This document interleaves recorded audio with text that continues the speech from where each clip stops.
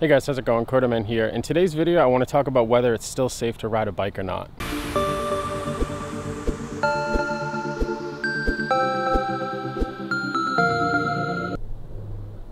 So if you're from around this area, you probably heard of the 7 motorcyclists that were killed in New Hampshire last week.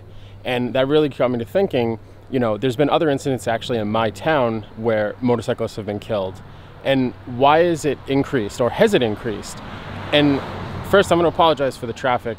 I'm on a back road, but it's a nice area, so I figured, why not shoot a video? Anyways, the whole point is, you know, statistically, if you look at it, maybe they haven't been dying as often, but it's become more prominent. And why is that? So believe it or not, one of the #1 reasons that this is happening is because of distracted driving. And you can hear from the cars behind me, you know, they're just driving along. But if you look, people are texting, they're eating, I've seen people on laptops going down the highway. And, you know, we're all guilty of maybe looking at our phone at one time, but unfortunately, when you're a motorcyclist, you die. And I don't mean if you're texting while riding. If you can actually text while ride, then that's actually pretty amazing, but don't do that either. You know, so riding a motorcycle is fun, but at the end of the day, if it's dangerous, you're not going to do it anymore. This is actually the 3rd time that I've taken this bike out. Nice car. This is actually the 3rd time that I've taken this bike out, and part of the reason is because it's simply just more dangerous. Now, of course, you as a rider, you have to be vigilant. You have to look around. You have to see if a car is pulling out. You have to see if a car is moving lanes and not signaling. You know, we all see it.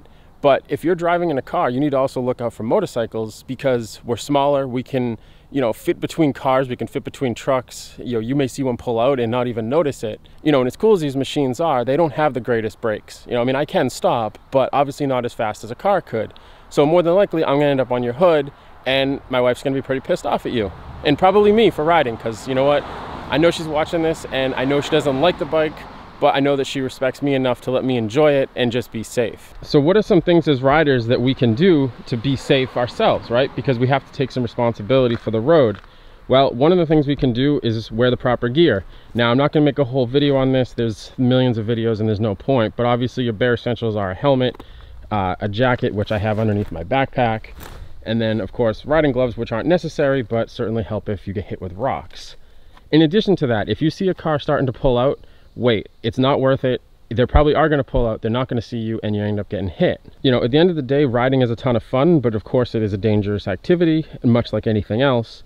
The only difference is, you know, in the case of going back to the New Hampshire incident, which for my people throughout the country aren't close to me, know that, or excuse me, do not know about this, or may not know about this. A young driver actually crossed the center line in a work truck and took out 7 motorcyclists in one shot, who happened to all be Marines, and they were just on a charity run of some kind. I don't know the details on the actual run, but you know, unfortunately 7 families are now without brothers, fathers, cousins, uncles. You know what I mean?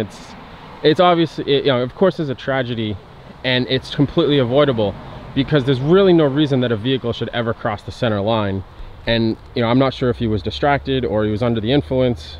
There's been numerous reports, of course it's all new right now, but there's been numerous reports that he may have been under the influence, and he has actually been pulled over before and had numerous OUIs. So, you know, to that company I say, why the hell didn't you fire him? Let's just take a quick pause for the scenery. You know, I live in a pretty urban area, but there's some roads that bring you to some nice areas around, and you know, this one's actually only about 15 minutes from my house. It has a nice winding road, which you can see cars going by.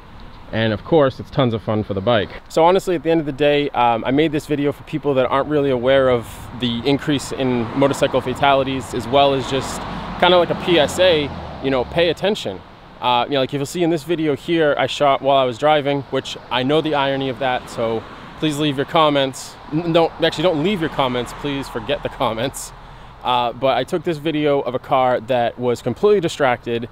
After I stopped filming, I was able to get up close to him, and he was actually doing something on a laptop or some sort of a tablet, and I figured he was under the influence, but it was like 10 a.m. Come to find out, he's probably just late for a meeting and probably reading his meeting notes. But you know, in the case of a motorcycle, if he were to cross that line, he would end up killing somebody. So I'll leave this video by saying, definitely be safe. You know, ride safe if you are. If you're in a car, you know, look twice for motorcycles. You've heard the old saying, you see the bumper stickers. Actually do it. And for those that have children, teach them that, you know, these aren't necessarily dangerous machines. You can have a lot of fun on it. You just have to be aware And for those that have teens that are just starting to ride, or excuse me, just starting to drive, you know, definitely just have them look out for motorcycles, and we can all be safe, ride on, and get to our final destination, which more than likely is probably food or our house. So as always, I appreciate you guys checking out this video. Please subscribe if you're new here, like this video, comment if you have any questions, and I'll catch you guys in the next one.